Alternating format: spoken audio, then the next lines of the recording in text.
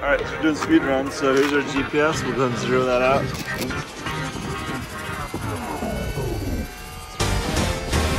Zeroed.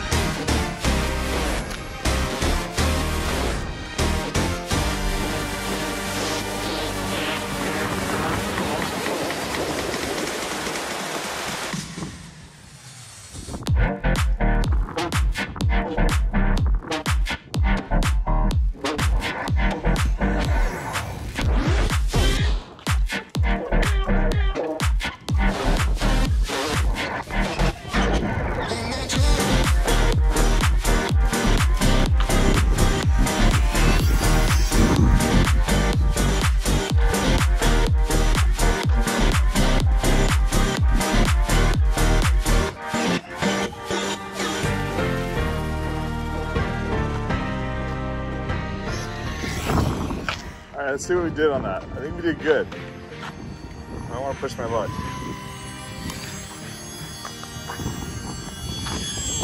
Oh, we got faster. 46 miles an hour. How's that? Sprocket looks okay. Alright, let's do another run. And welcome back again. This is Bryce, and thanks for tuning into my YouTube channel, Jack of Trades.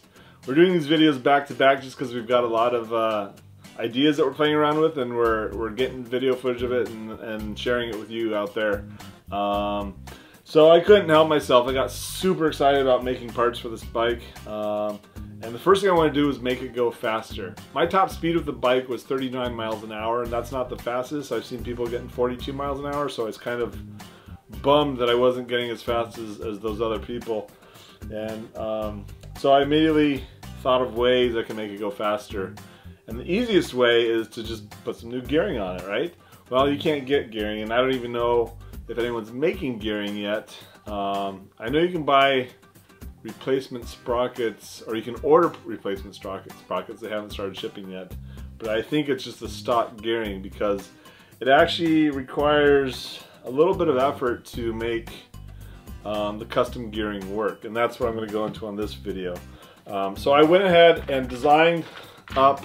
I've never made sprockets before, so I had to kind of go back and learn the geometry of a sprocket. I've done like tracked vehicle sprockets, I've done gears, but I've never done a chain sprocket, a roller chain sprocket. And so there's an ANSI standard for how to design those, and I went ahead and came up with my own calculator for the geometry of the gearing using the ANSI standard.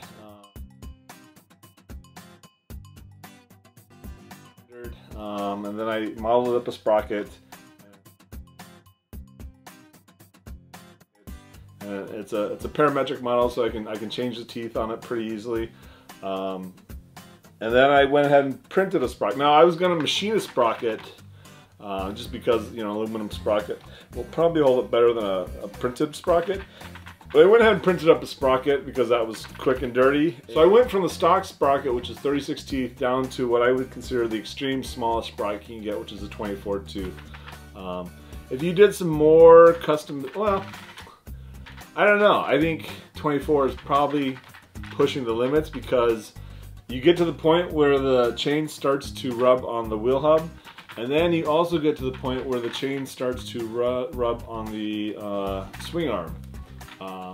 We're just clearing that swing arm where we're not, I guess we're getting a little bit of rubbing on it, but it's not taking off material. So I think we're in a sweet spot for the smallest sprocket you can get on this bike. So I printed that off. I also had to end up making my own inserts because the inserts that come with the kit didn't give me enough range of travel. They don't go the whole travel of that slot. They only go kind of from the outer edges in a little bit, but they don't go all the way to center. So I need to go a little further to get good tension on the chain. So I went ahead and designed up and printed some of those inserts. So then, once I got those parts situated, what did I do about the chain? These chains are kind of a one-piece assembly or a non-separable assembly. There's no master link in this chain.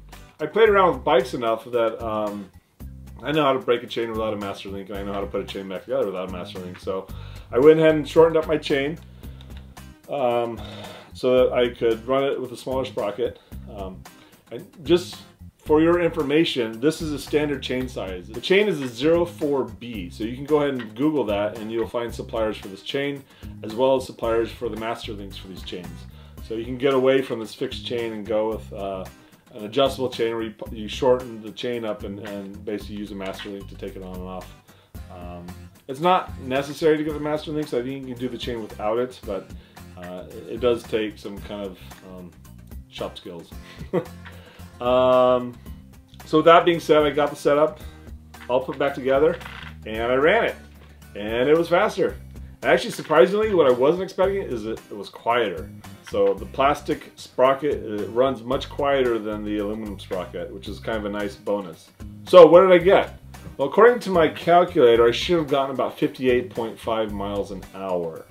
However, I only got 51 miles an hour, but I did go from 39 miles an hour to 51 miles an hour. So that's a huge improvement in speed.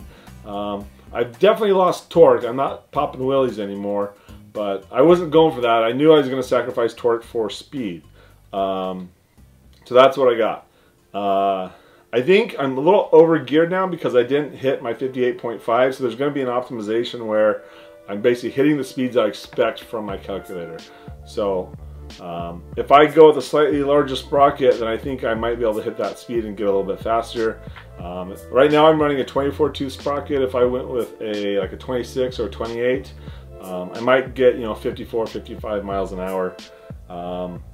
The other thing that you can do on this bike, I haven't really dug into it, but I did have the side panel off to look at the drive sprocket. And there's a brushless motor in there for the drivetrain. It looks like a standard brushless motor. It's a 3700 kV motor, and I thought, well, I bet you could replace that 3700 kV motor with something different, like a 4600 kV motor or 45. You could probably put a faster motor in this bike if you want to go that route as well. It probably will result in shorter run times, and the motor might overheat as well. But just to kind of do those speed runs, if you're into that, that might be a way to go as well. And I'm saying this without any research into that aspect. I don't know about the electronics. I haven't read the manual on motor changes. If there are anything in the manual about motor changes, I'm just looking at that motor thinking that it could probably be swapped with a different motor, potentially. But that's another video and another project. For now, I'm going to keep playing around with these sprockets. I might go ahead and machine one, but I'm really happy with the performance of the 3D printed sprocket. It doesn't have any wear on it. I only ran it a couple times back and forth, but it looks like it's holding up okay. Good enough to do speed runs, where I don't know if I want to waste time machining a sprocket when I could 3D print a sprocket in 20 minutes. So yeah, it was a fun little project that took a couple hours of my time, and the results were beneficial. At least for me. I was going for speed, not torque. One thing I did discover, because I had the wheel apart, I wanted to see how easy it would be to swap out these tires from the wheels, because it is a two-piece wheel. Unfortunately, they're gluing the tires to the wheels, which means it's going to be a pain in the butt. If you want to get this tire off, you're basically scrapping the tire and trying to save the wheel. Alright, so let's get on to the footage. Thanks for tuning in and watching. Take care. Bye. Alright, so we're going to start looking at making some parts for this bike. I'm going to start by taking off the driver, actually, so let's try that.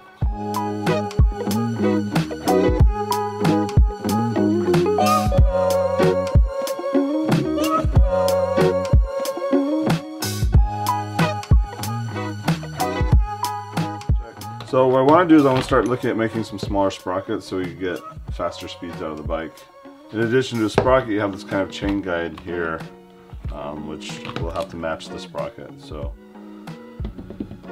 I'm going to take this off and reverse engineer that as well.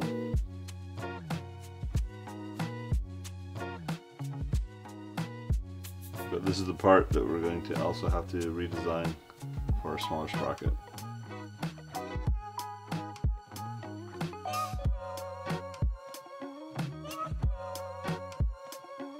These tires look like they're glued on, which is going to be problematic for replacing tires.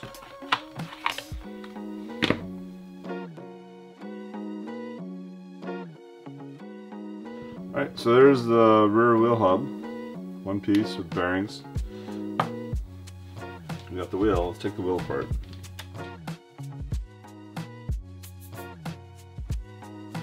You can unscrew the wheel. It's actually a pretty complicated looking wheel design. It's got these interlocking teeth. It's clever. But the tire appears to be glued to the rim. So that is going to be a pain in the butt to replace tires on this thing. But the focus of today is on the sprocket and making a new one. Like initially I will try to 3D print one of these and then machine them out of aluminum. I'm doing some gear calculations and I want to look at my sprocket.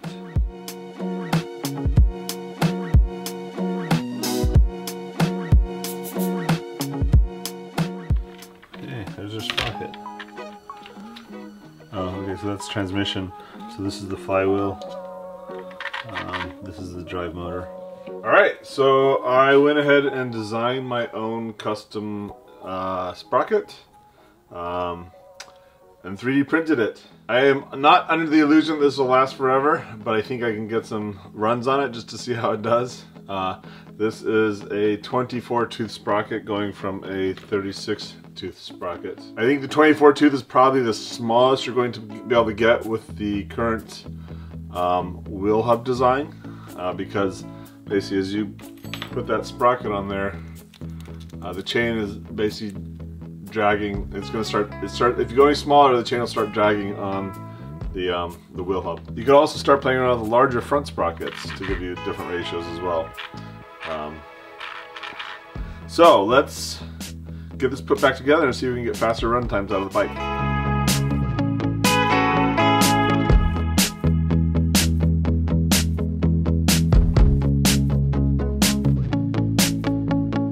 So next thing we're going to have to mess around with is shortening this chain. We're going to have to break it, take out a couple links, and then put it back together. This chain doesn't have a master link.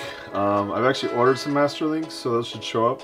So that makes it easier to mess around with chains. But I think we can kind of fudge it for today, just to get something going. I'm going to go and put this on the... I might do this on the arbor press. Let me get that set up.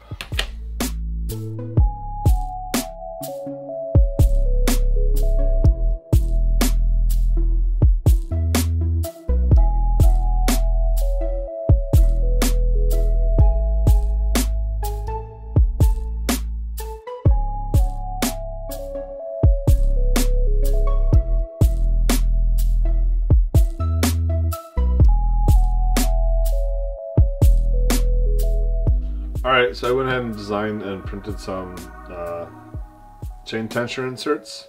The kit comes with 5 different sets, and they vary from 0, basically plus ½ millimeter, and minus ½ millimeter. But they don't get all the way to the center of the insert, so I think to have a complete set of these inserts, you'd want to have a set that basically goes from this extreme where you're all the way on the edge all the way to the middle, and then once you get to the middle you can actually flip it over and you start going back the other way.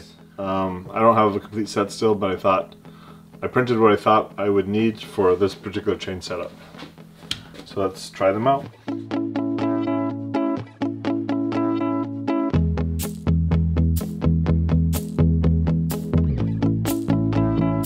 It's better than what it was before with this custom insert, but actually this chain tension feels okay. Let's go and give it a rip, see what it does. Alright, we're going to go do some speed runs to see if this sprocket makes us faster. Hopefully it holds up. It is 3D printed, so I don't think it'll last forever, but if I can get a couple runs in, then I'll be happy. Let's reset.